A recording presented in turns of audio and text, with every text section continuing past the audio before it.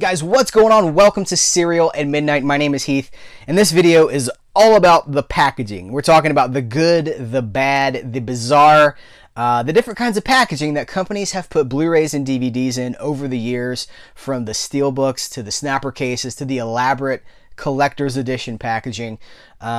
This video comes by request from one of my Patreon supporters, Will. And I do a monthly hangout with my my Patreon supporters, and in the last video he requested this topic, and I thought it was a great suggestion. But as I started to pull things off the shelf to give samples for this video, I was amazed at how many different kinds of packaging we've had over the last couple of decades. It's really crazy. So I'm going to start with the old Warner Brothers snapper cases. I've talked about this on the channel before. I used to really hate these old snapper cases. They're basically cardboard with a teeny bit of plastic. Now, I think at the time these felt like a step up from a VHS, like a VHS case, which was just cardboard. But this was like Warner Brothers doubled down on this snapper case, and everybody else went with the standard DVD case. And this eventually faded. So I did not like them, but I've kind of come around on them. They hold nostalgia for me now. They're still not good. But they're just, I kind of like the picture, you get like an extra flap of artwork, because you get the front, you get the back, and then the bonus flap. So this is really here just as an indicator for where we've come from. So the old snapper cases, this is a variation of that I've seen pop up. This is one of my Dean Martin DVDs, and this is literally kind of the same thing, only it doesn't snap. So there's nothing to hold this safe and secure and closed. If anything, like if I threw this down on the ground, the disc might pop out. So this is probably one of the worst. I would say this is the worst packaging, but I know some of the things that are coming up. There's much worse than this. At least this holds the disc in place, which we can't take for granted at this point.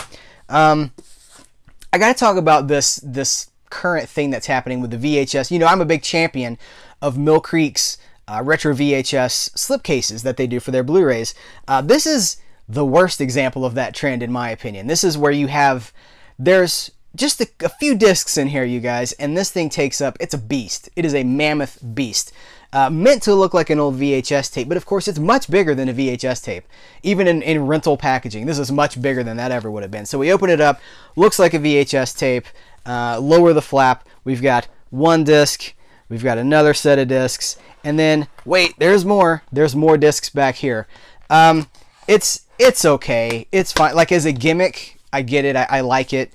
I got a really good price on this, but I would hate to be paying more just for this packaging, because these discs are held on with little, they affix to these little foam, these are foam, and they don't really work. It's a good idea in theory, I get what they were going for, but those little foam nubbies, they don't really work. You try to put the disc back on there, sometimes they go on, sometimes they just kind of tear the foam or like mash it into nothing. So I don't love this packaging, but it's an example of something we've had. Steelbooks. So I'm not a huge steelbook collector for the most part. I know a lot of you guys are big steelbook fans. I like them. For me, they're heavy. They're usually more expensive. I think they're okay, but I don't collect steelbooks. I've got 10 maybe. So these are here because these exist, and I know that they're very, very, very popular. And I have been known to double dip on a disc because of collectible steelbook packaging. Big Lebowski is one that I believe I double dipped because of that. Not a steelbook, but kind of similar is these Walt Disney Treasures tins. They're not the only people to have put things in tins. Tin packaging is it might be over now. I'm not sure that anybody's still doing it at this point, but I know for a while these were like, oh, it's like archives, and I like the idea of it because it's like, well, it feels like film, like you have a film canister or something. It felt prestigious. So at the time that the Disney Treasures were coming out, which, rest in peace, Disney Treasures, I remember, 7-8 years ago, I was like, well, DVD seems to be fading. Maybe they'll put some of those old sets on Blu-ray, and they never did.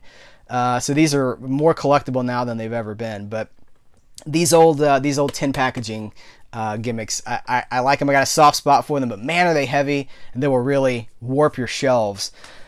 Let's talk about, I'm not sure exactly what this is called, this method of packaging. I'm not sure. The idea is that the discs are held in between these cardboard pages. They're in the page themselves. So there's no good way to get these out. You have to reach in. The booklet just fell out. You have to reach in, touch the disc, or you could tap them out.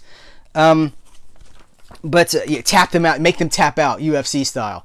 No, but you have to, there's different ways you can get them out, but this is not ideal. I'm not a huge fan of this type of packaging. If I had a choice between this and a more standard, clamshell kind of a thing, I would definitely go with standard. So I get why companies do things like this, because it kind of looks cool and you can put information on the actual pages themselves, but practically they're not great. And as another example of that, of something that seems cool but is not, I have pulled this Lost in Space collection. Now I have the complete series. This is just season 1, but it exemplifies what I'm talking about. There is no good way to open this. They have so this unfolds. It's like an accordion of death. Death for your discs, because every little nook and cranny. Here, let me turn this around. Oh, we've already got a disc coming out on its own. This is coming out on its own. You gotta be very careful. How are you supposed to get discs out of here? You're gonna have to.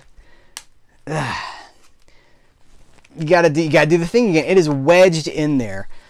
So when you want them out, they're hard to get out, and when you want them to stay there, they're just rolling around. I hate this packaging. I hate it. I cannot emphasize that enough. I don't dislike it strongly. I hate it. I think whoever came up with this probably thought that they were saving money. I'm not sure, because you're like, well, it's basically just paper.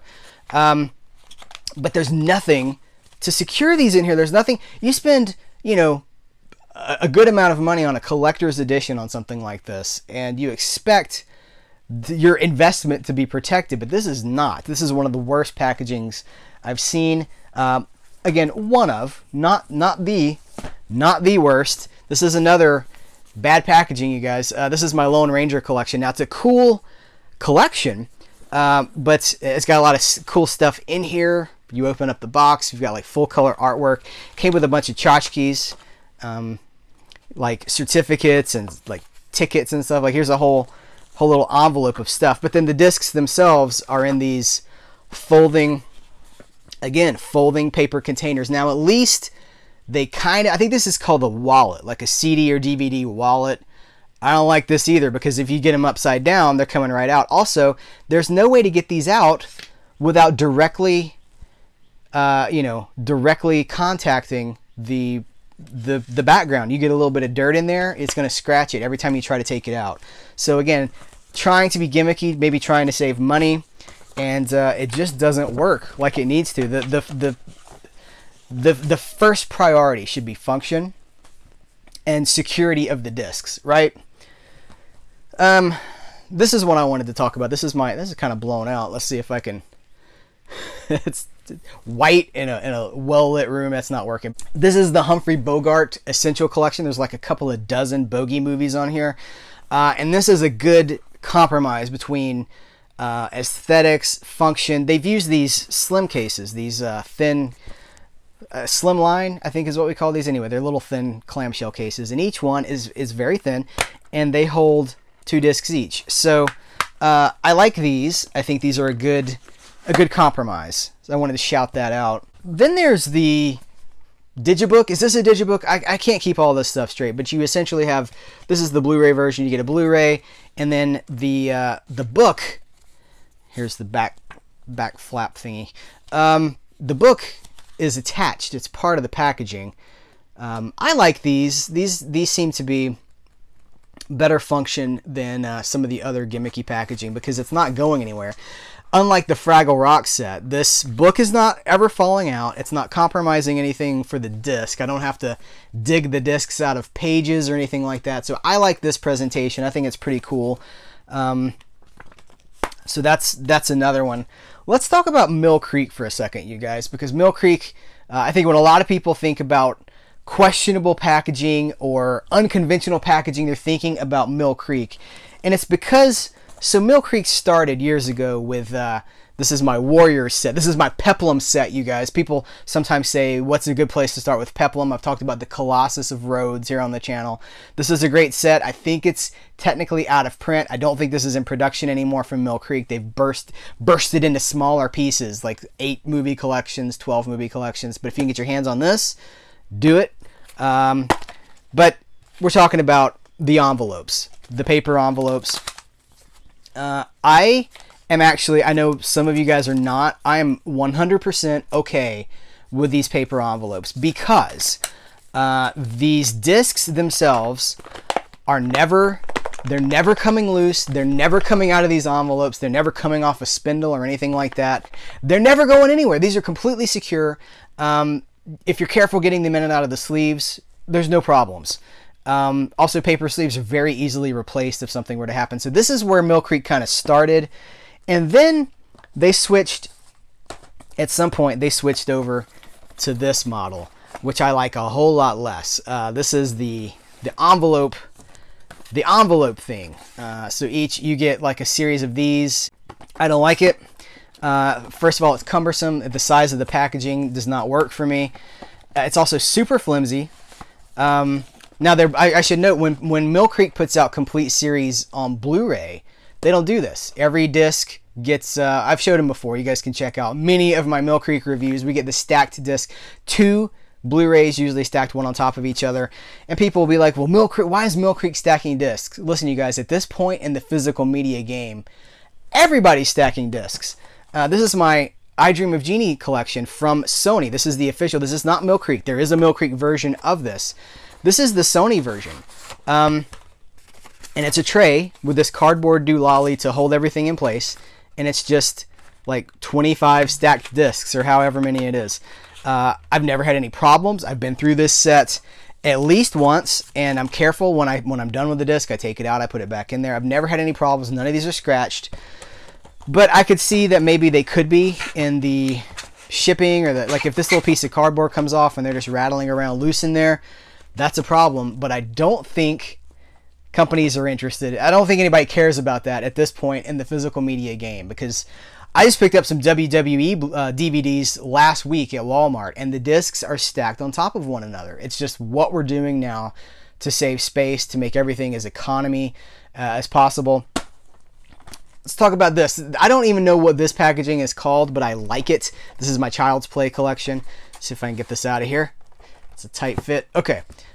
Basically, they are, again, maximizing space. You've got 2 discs. They overlap, and I kind of like it because you take this one disc off, and this one slides under this tray. So no discs are ever directly touching each other.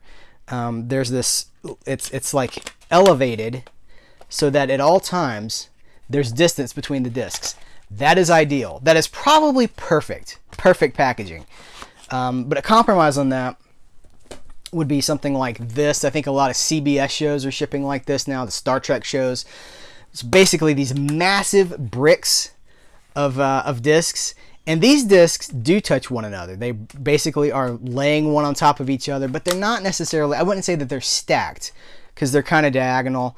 And they're supposed to be maybe a little, like a teeny tiny fraction of a millimeter between the discs. I don't know that there actually is, because it pretty much seems like they're directly touching. But I actually am a fan of this kind of packaging.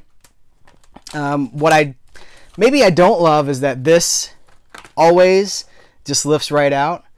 But I think that's done honestly so that, because this thing in the middle gets quite heavy. I've even seen bigger than this, bigger, thicker volumes than this, and I imagine that gets pretty heavy and pretty brittle. So if you're trying to secure all those discs in the middle by, like, held on with tabs or something like that, that's going to break. That's going to be a high stress point, and it's always probably going to break in the shipping process, in the mailing process, things like that. We're almost done, guys, but this, I want to point out some of the worst packaging. In fact, I'm going to award this the worst packaging I've ever seen. And it's not the worst DVD I've ever seen. This is the Matt Houston Complete Series Collection. This comes to me from my buddy, also Patreon supporter, Eric Griggs from the Eric Griggs Design Studio. These DVDs come from VEI, not VCI, but VEI Entertainment. And in order to compromise a high disc count with modest packaging, I don't know, trying to save room, they have gone with envelopes. Not paper envelopes. These are like old CD wallets. And this will not do. You guys, this is not acceptable. In fact, it reminds me of Asian bootlegs. So this, I've had this for years, probably 15 years. This is my bootleg Transformers set because I ordered it off of eBay probably 2004 or so because it looked awesome. It was affordable. It's a wood container. But you open it up, you've got this plastic thing inside. You open up the plastic case inside, and again, it's like a CD wallet. Can you guys see that? Like it's just more of these envelopes, like the old school days. This is a bootleg. This was done to keep costs as absolutely low as possible. But VEI, that's not great. And I know that VEI is capable of better, because I own this. This is the Complete Mod Squad from VEI. It's 39 DVDs. You take the lid off. Look at that, you guys. Every disc has its own. Here, I'll show you. We'll do Season 1, Volume 1. Standard DVD case. Look at that. That is beautiful. So they're capable of better. They've just entered this. Maybe this is what VEI has to do to remain competitive, to keep profits where they want them to be. I like the company because they're putting out shows that no one else has, like Matt Houston. So it's just a shame about the packaging. And the last one I'm going to show, it's in the thumbnail. It's my Teenage Mutant Ninja Turtles Complete Series Collection, the animated series.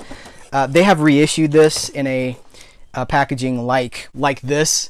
And I picked this one up just because it's so much easier. This one wins in the cool factor department. But when it comes to practicality, it's not good, you guys. It's the van. It's the Turtles van. The Turtle van. Now, it actually has rolling wheels. The guys are driving it. It's very cool. But this top, it doesn't snap into place. There's nothing to really hold it on. And then inside are the discs themselves. There's a foam.